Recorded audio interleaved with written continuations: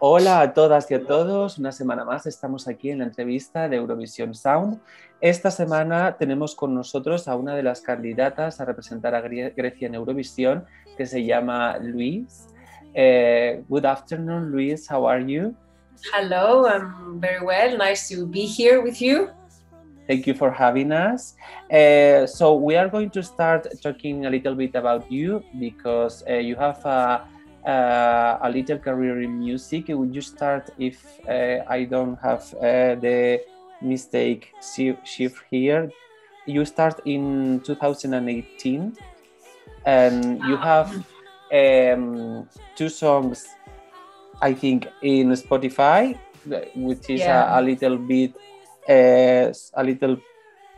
bit songs. So talk us about your style, why you start in music, what are your expectations, what do you want to do with your career? Well, actually, I have a long career in music. I have been working since I was still in school with everybody in Greece, all the stars in studio and some participation. I was a featured artist and concerts, tours, everything. At some point, I traveled to London. I lived there for a while, and then I recorded an album, which is not right now on the market because I made a big change in 2018, as you say. So I changed my sound. I worked very hard on some things and I was very strict with myself. So I'm trying to create this new person which is brighter, more free, ready to enjoy music and life and create new things. So Eurovision for me is a very different step than the ones I made in the past. It's something that I never thought I would do. And it's so exciting. I have no words to describe how I'm feeling. It's amazing. So 2018, it was a reborn more than a start. Exactly. I'm sorry about the mistake. But no, it's actually, you're very accurate. It's the one that I'm promoting, because all artists, we have things in the past. But I have a long career and I've done many incredible projects here in Greece and I feel at home when I'm on stage. So it's not a new thing for me. Talking about Greek music, what is your position in the Greek music scene and what do you feel about the Greek music scene?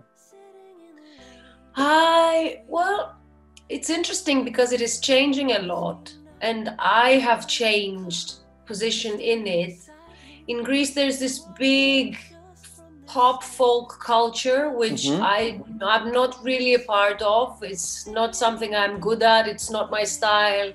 I was more into the, I don't know how to call it, a deeper, more...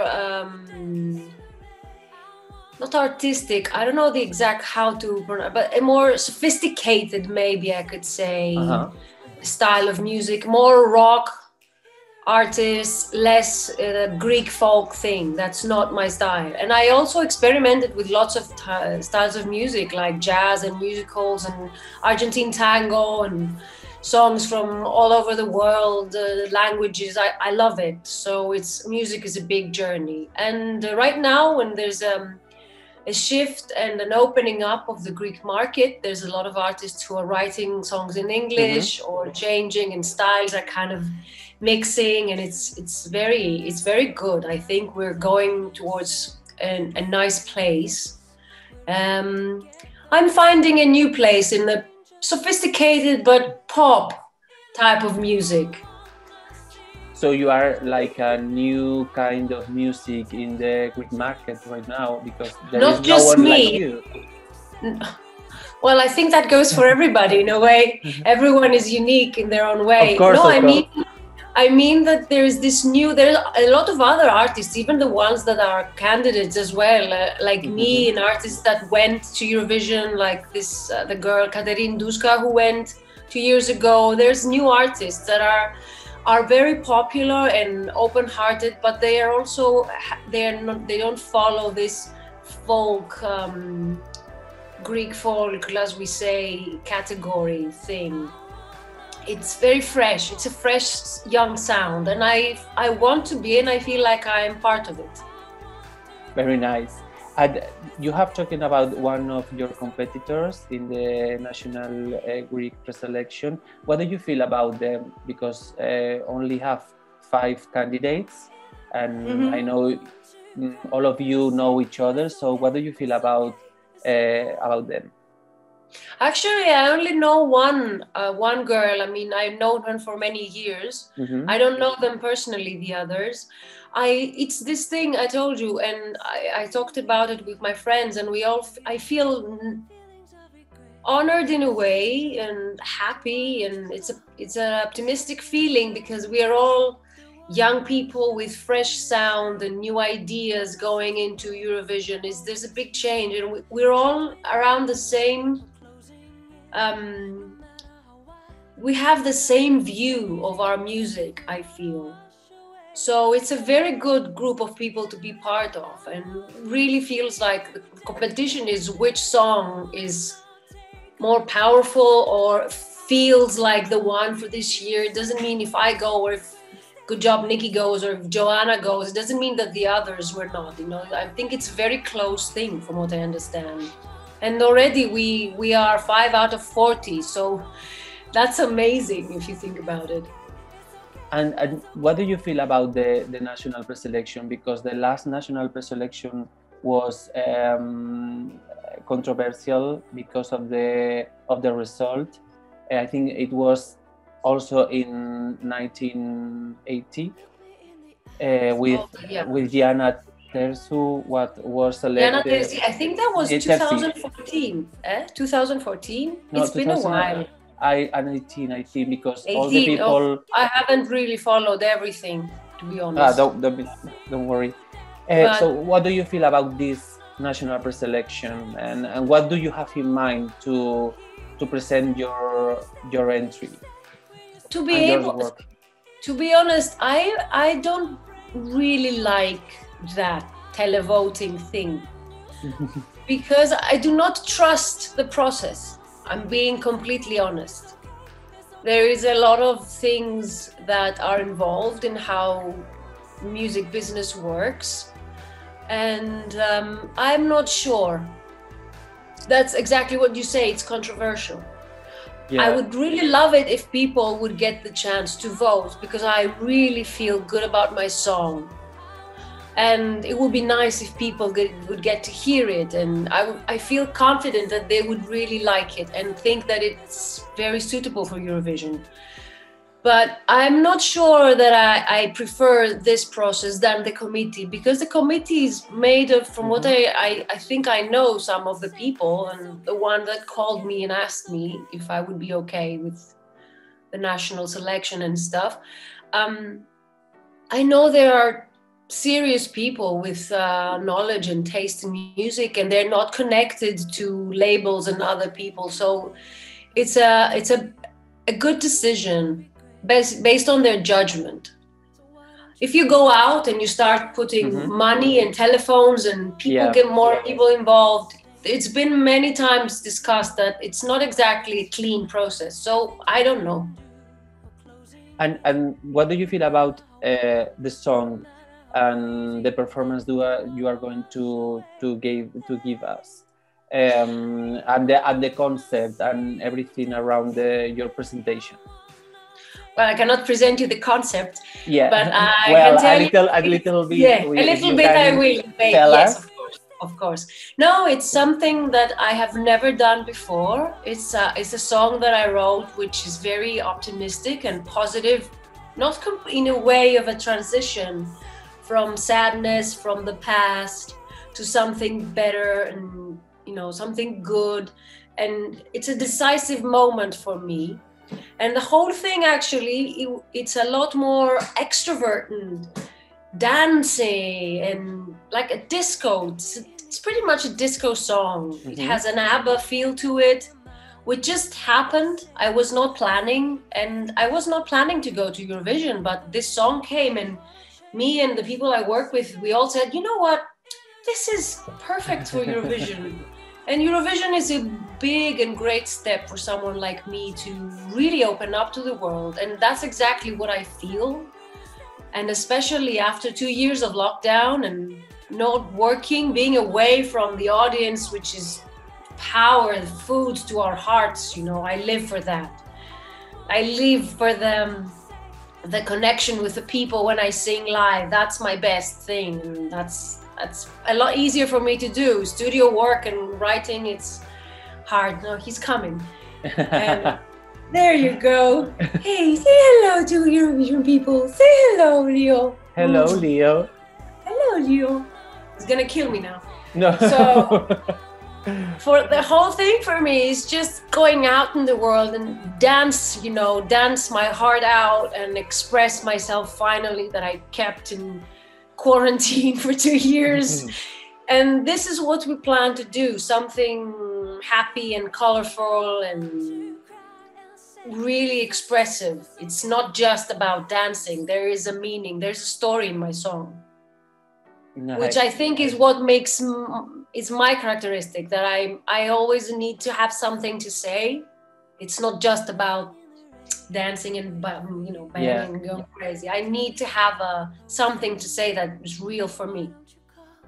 It's true that the past festival we have seen that the message and the artists have to stay true to their essence, and it's a very powerful thing to show to the people, and it's very important what you are telling us. And what is your relation with the festival? I know that you have told that you have not planned to go to the festival, but you know it, and what is your relationship with it? I've known it forever. I mean, yeah, I've watched it every year ever since I was a little kid. I remember things that I loved and that was exciting. I didn't really feel that it's something that I could do. Even in high school when I was singing and my friends were telling me, why don't you go to Eurovision? I never really thought that's something that I can reach, you know, that it would be impossible. It's surreal to me that right now I'm in this position. I was never expecting it. You are a little bit close right now, so... I'm very close. I mean, talking to you, and I am discovering this whole world about Eurovision that I had no idea. People are so... They're in love with competition. I mean, just my name being connected a little bit, and there's so much support and interest. It's overwhelming, really. It's amazing. It's overwhelming. And so about Eurovision, I have to ask you a question that I ask everyone I interview. I have to ask you, what are your favorite entries? Greek entries, first of all, and then Spanish entries, if you remember someone, and the rest of international entries. If you... Greek entries, I really loved the one I mentioned before, Katerine Duska's song Better Love. I thought it was a very nice song. Of course, the one that won, number one, Elena Paparizou, was so... she's great. It was so powerful and so just right there. And what else? I don't really remember. There's some older ones. Sofia Vosu, I think, was a nice one. She has an amazing voice. She was great. Yeah, she was great. And she has a little bit problem with the saxophonist or something. I can remember because I met her. Was very young, yeah. I don't really remember. What else? And the other one that I liked was Sakis Rouvas, also his participation in Shake Me. Yes. He's also like, he's a star. You just see him and you know he's a star. So no, it's fine. Do you remember any Spanish entry that you like it? No, I'm really sorry, I don't. I mean, I remember something, but I don't remember names and titles, to be honest. you know. But do you know any Spanish music right now who is known for you? I don't know if you know Rosalia or someone. No. What? Rosalia? Rosalia. Well, I know. No, I don't think so. It's the biggest Spanish star right now. Well, I remember Bebe, and no, she was really. Yes. I'm impressed. And Luz Casal, of course. Really? Oh my God. I sing Spanish. Listen, I might not remember a Eurovision contestant from Spain, but I love Spain. I love Spanish music. I sing in Spanish. My brother-in-law is Spanish. I love your country. It's a dream. That's why I want to sing in Spanish and speak Spanish. It's one of my favorite countries. I don't remember Eurovision because I'm not so connected. I haven't. Don't worry. But artists and songs for sure. You are invited to come if you want to come here, and please call us to have a live interview. Where are you based? At Madrid. Oh, Madrid. Okay, I was there. We don't have the sea, but we have another things. I was there. You have one of the most beautiful cities I've ever been to. I was like, how can this place be so beautiful? I was there 3 years ago. And did you like it? Of course, that's what I'm telling you. I loved it. I spent a week. And so you are invited to come again if you want, and we can chat live and know each personally. Awesome. One last thing. International entries that you love. International entries that I loved was Celine Dion, of course. She raised me.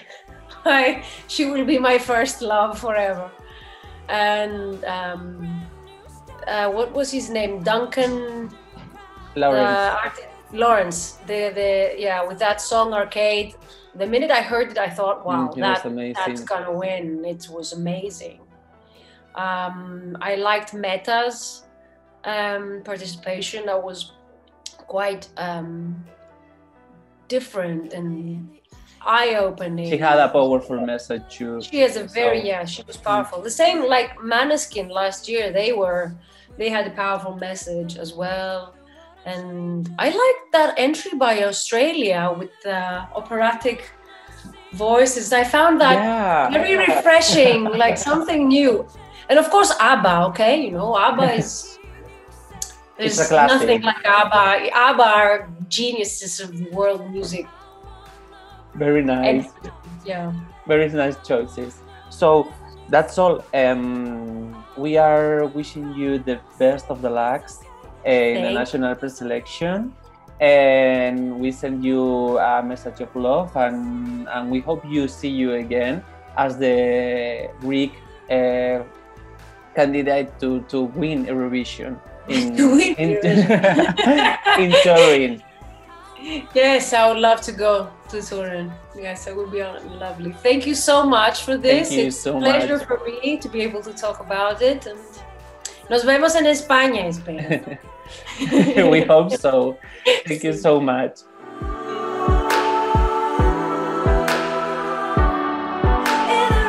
I want to cry and say, it's okay, it's okay, it's okay.